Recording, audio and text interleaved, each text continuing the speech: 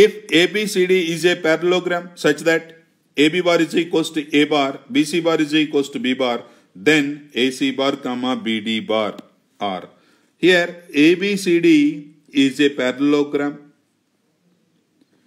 A, B, C, D. Here AB bar is equals to A bar is given, BC bar is equals to B bar is given.